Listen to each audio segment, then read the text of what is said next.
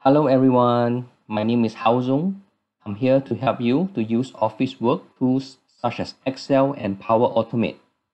If you think my videos are helpful, please help me by subscribing to my channel. Thank you.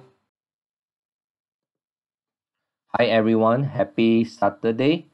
So today I will be making a very special video.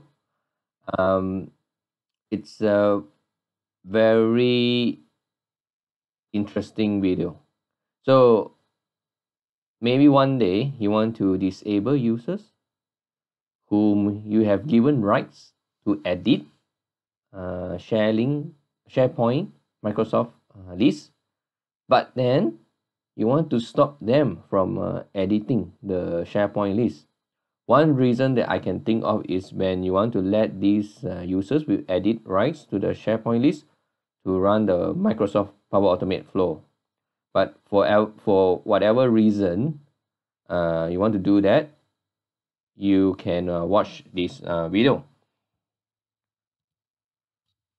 So what you do is you go to Microsoft SharePoint List and then you click on settings.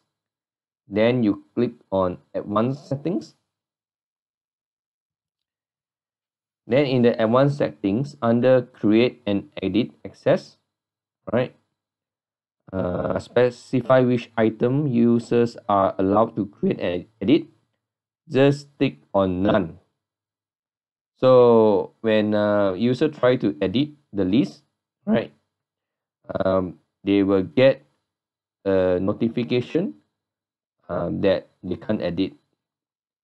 So this is a bit funny. I don't know why Microsoft do this, but like what I say, you probably need this when you want to stop users from editing the list, but you want them to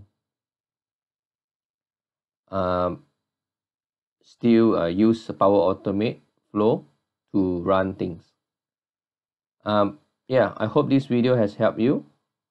Please give this video a like and please remember to subscribe. Thank you so much. Bye bye.